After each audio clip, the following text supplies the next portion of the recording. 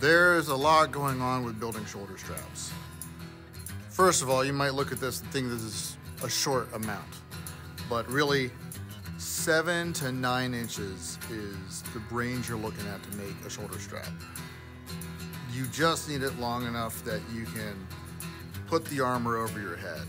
And so 7 inches, 6 inches is for someone who has a tiny head, and 9 inches is someone who has a big melon. But you're not going to need more than that, because you still want the armor to ride pretty high up on your back and on your chest. That's the first.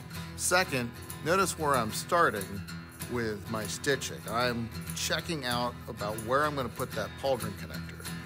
And the pauldron connector sits at the 2/3 mark, not halfway.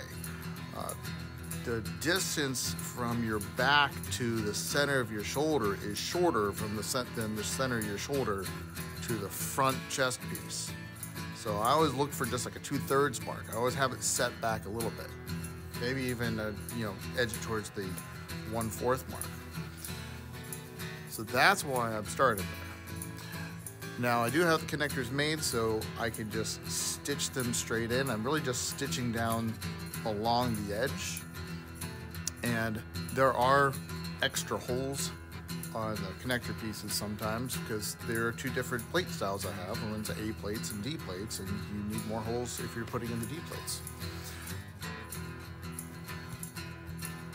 The leather connector pieces and the edging is going to keep the metal off of your gambeson and off of your fighting tunic to keep that from wearing out or for any hard shots to be digging in.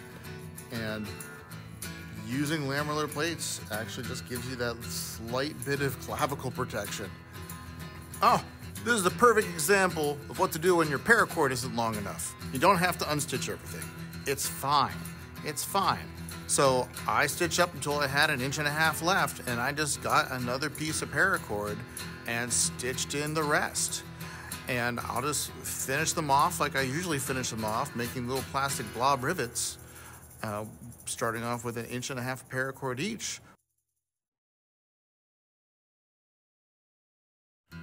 Putting trim on your lamellar is good for keeping your gambeson or your under tunics from getting worn down a little bit and getting holes in them after a while.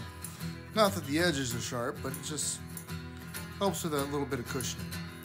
Now the vertical pieces have little tabs in them on the top and bottom, and they're meant to fold out underneath the horizontal pieces so you have a good continuous leather edging.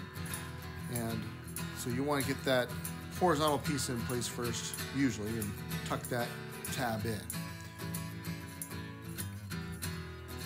If I haven't mentioned it yet, it helps a lot if you wet this first. Get your leather nice and wet, soak it in water for 30 seconds to a minute. That makes it far more pliable and far easier to stitch. Usually start your stitches loose and come back to and tighten them up again later. But also, if it's wet, when you're bending this in, it will form better around the edges of your lamellar. And they're about done. I'm ready for my next piece of horizontal trim.